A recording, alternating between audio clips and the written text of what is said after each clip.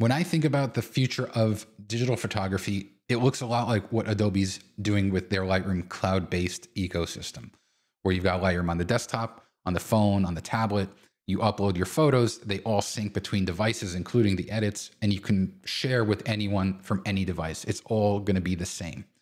And I know a lot of people are really interested in that ecosystem, especially being able to edit their photos on their iPhone and then share them with people either through text messaging or on social media.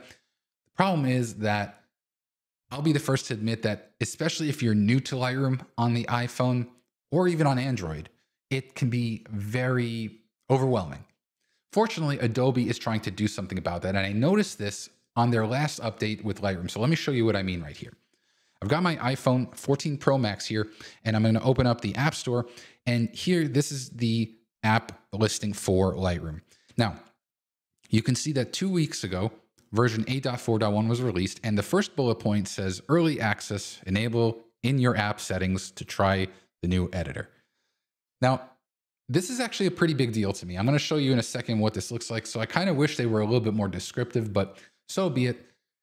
I'm going to show you what it means. All right, so imagine this is your first time in Lightroom. You just loaded it, and you are in this edit view, and you tap up here, and there are these different views. You're not exactly sure what they do, but it's taking up space on your screen.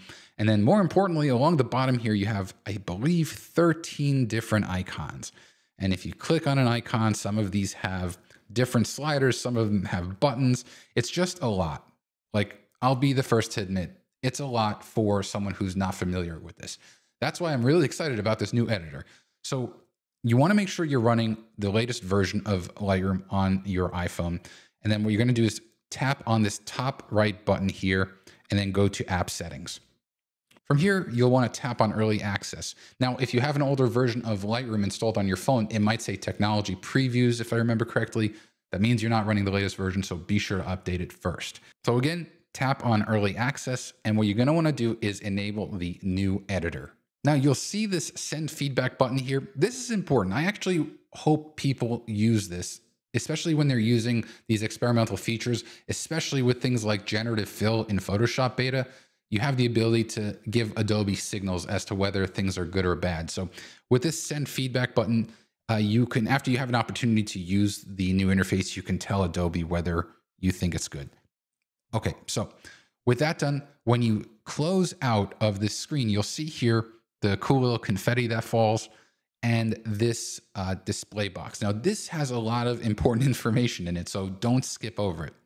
Although if you do, if you're kind of like me and you're like, whatever, I'm just going to tap on got it, you can get back to it by tapping on the early access badge on the top right here. So a few things I want to point out, obviously a simplified toolbar, but more importantly are the next two. The second one is that you can enable profiles and optics, and I'll show you that in a second, but by default, profiles and optics, which are important, those are hidden. And then you also have geometry is under crop. That's also important. And I also showed you how you can switch between the different views. Remember the edit and the ratings. Originally, we had to tap on that drop-down menu. Now it's hidden under the ellipse menu. So I'll show you all of this right now. All right. So first, you can see right now a much cleaner interface. The top left drop-down that was up here, that's gone. And the whole row of icons is now consolidated. So Adobe says that they kind of surfaced the 5 most important tools that a photographer would want to use in kind of the order that you would want to use them. I don't necessarily agree, but that's fine. You have here these 5 buttons. The first are your presets, obviously. Then you've also got the ability to crop. And like they mentioned, the geometry controls are here as well.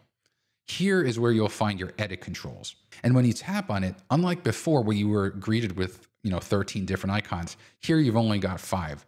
It's a lot more manageable. When you tap on any of these, you'll get the same sliders and controls that you had before, but it's just a lot easier to navigate. Next to edit, you've got your masking controls, which are some of the most powerful I've ever seen. The fact that you can do these kind of adaptive, intelligent masks on a mobile device is just mind-boggling to me.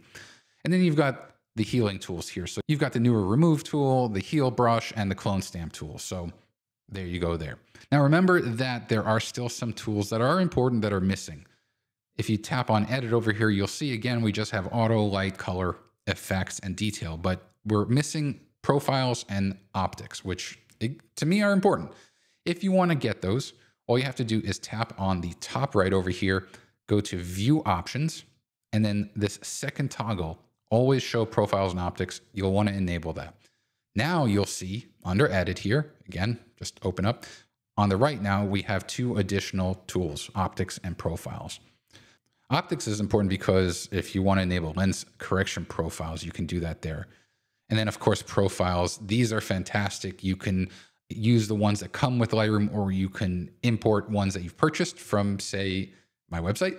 But then all you need to do is tap on one. And the great thing about profiles is that they apply on top of any edits you make. So as opposed to presets, which apply to the edit sliders, the profiles apply on top of them. But if you don't want to use any of them, no worries there. And so with this simplified layout for your editing tools, it's actually pretty easy to bust through an edit. Like I start by going to the crop tool here, and I'm going to click on the pencil tool to get to the manual geometry controls. And I want to make sure that these vertical lines on the bridge are straight. So I'll swipe up, I'll go to vertical, and I'm going to drag to the right until the vertical lines are more or less like really straight up and down. So that looks good here. And I can swipe down. Actually, what I want to make sure of is that I have constrained crop enabled, because that'll crop in from the adjustment to the composition. Then I'll click on done. Okay, so here we've got the crop done, and you can see that if I just tap and hold, how we straighten the image up. And that's important. You want to make sure that the geometry and the crop is correct first. Then I'll go to edit over here, click on color, and get a custom white balance by clicking on this dropper here and putting it over a neutral gray area. Unfortunately, there wasn't much of a color cast there, so we're good to go. And then if I want, I can just tap on auto. I mean, that does a really nice job just right off the bat. If I tap and hold here, that's another thing that you may not know. If you tap and hold on the image, it'll show you the original and then what you've done so far. I can then go back to edit over here, go to effects, add a little bit of a dehaze and a little bit of clarity.